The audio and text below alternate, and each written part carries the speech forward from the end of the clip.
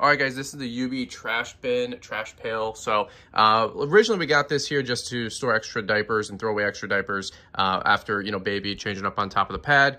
But we change our diapers on the floor now for our daughter who's 18 months old. In which way, nice kind of metal construction here. You've got a nice little base. You've got the lid that pops up. And this part actually fell in there, but whatever, it's been lasting for 18 months of like daily use. The little purple liners are great. We keep the extra ones in the bottom drawer.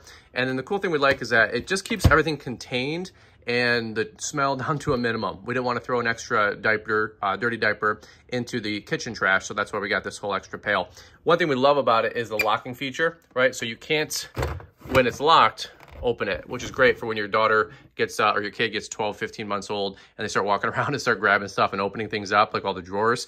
It's locked, so they can't get in there and deal with messy poop diapers, all right? Anyway, we love it. It's been a great value, great buy. Frankly, we should have 2 or 3 more around the house, but there you go. Check it out.